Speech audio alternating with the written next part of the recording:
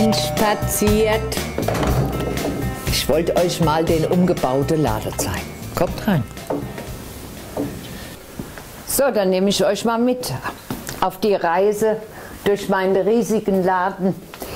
Die Theke kennt ihr, die stand vorher auf der anderen Seite, aber die haben wir jetzt hier hingestellt, die andere Theke. Haben wir leider entsorgt, ich mochte die Theke, aber hier habe ich mehr Platz. Neuer Schrank, Bild schon alt, gehört zu meinem Laden dazu. Ich weiß nicht, ob ihr die Geschichte wisst. Vor einigen Jahren war ein Funkstätter in New York auf einer Ausstellung und da hat er Bilder gefunden von Funkstadt. Und auf diesen Fotos waren Kinder, kleine Kinder, die nach dem Krieg fotografiert wurden. Also die Fotos waren vielleicht von 1949. Und da stand drunter Kinder aus Funkstadt. Der Funkstätter hat natürlich gefragt, wie sie zu diesen Bildern kommen.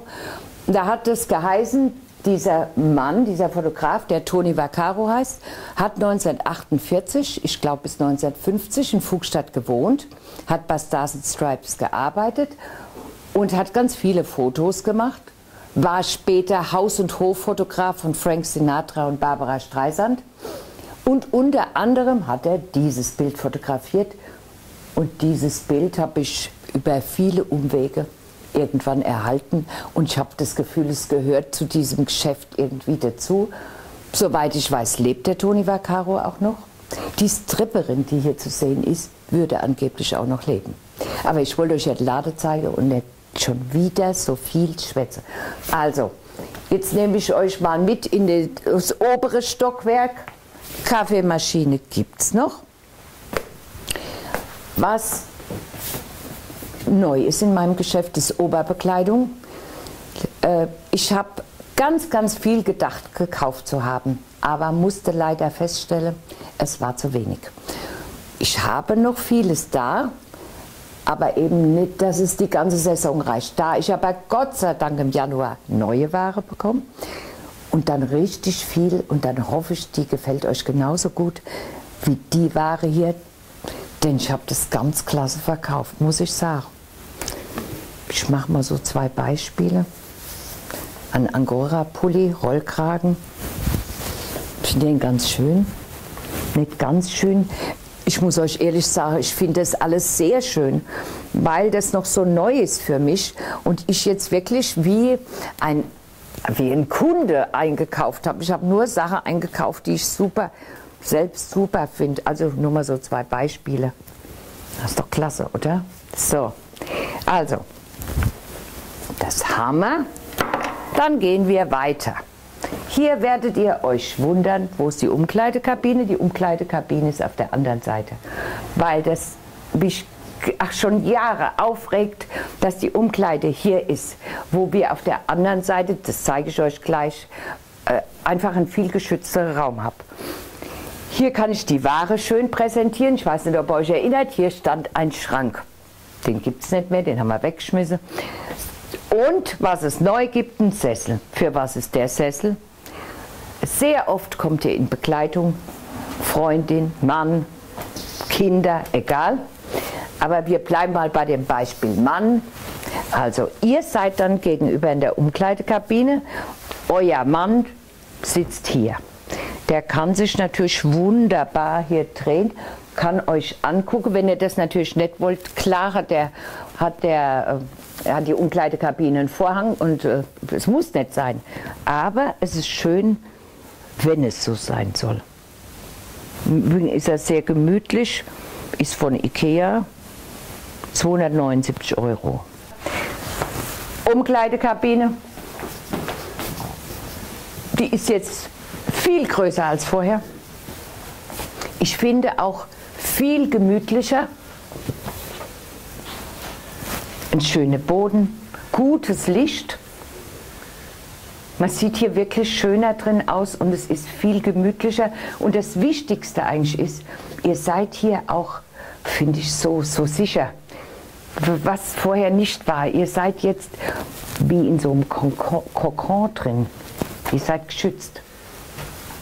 Und wie gesagt, wenn ihr jemanden dabei habt, den ihr noch nicht lang kennt, könnt ihr natürlich auch da vorne zumachen.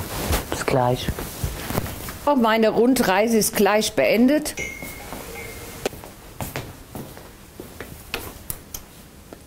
Was hat sich hier geändert? Hier standen ja 2 Schränke, 2 alte Schränke von Boss, die haben wir entsorgt. Dafür haben wir jetzt eine schöne Dekowand bekommen und einen neuen Ständer. Hier hängen wir immer unsere Neuheiten hin. Wenn ihr reinkommt, wollt wissen, was ist die Woche gekommen, hängt immer hier. Ist zum großen Teil keine Unterwäsche, sondern Unterhemden, Nightwear, Homewear, hängt also ab jetzt hier.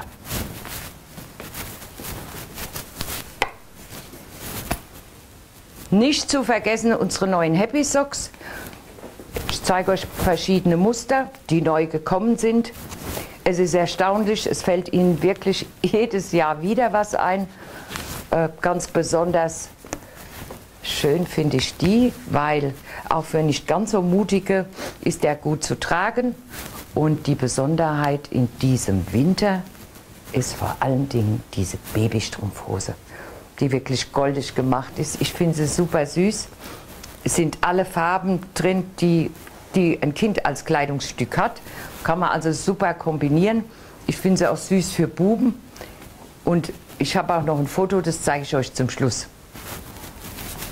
Hier nur so nebenbei, ihr merkt, diese Wand hier hat sich gar nicht verändert. Natürlich hat sich die Unterwäsche verändert, weil jetzt hängt hier schon Herbst, Winter.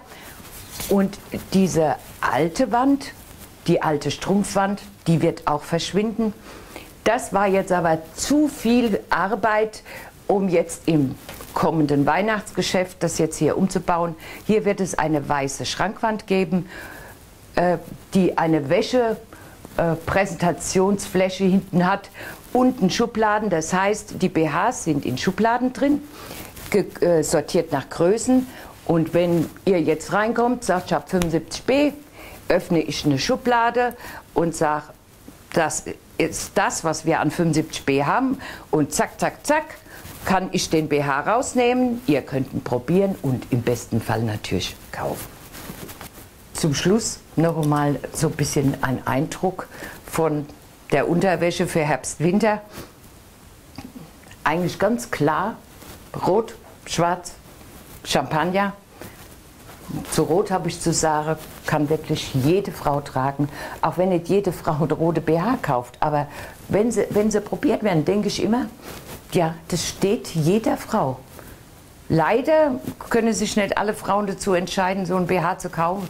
Dabei könnt ihr eine rote BH auch immer unter alles drunter ziehen, außer unter weiß. Den kann man genauso tragen wie ein schwarzer, wie ein brauner, wie egal. So, das war der Ständer. Zum Schluss das versprochene Foto von der Babystrumpfhose. Mit diesem Foto beende ich meine Rundreise durch den Laden. Ich hoffe, ihr kommt. Guckt euch das persönlich an. Viele waren auch schon da. So, das war mein Video für den Oktober. Und jetzt wünsche ich euch ein schönes Wochenende. Macht's gut.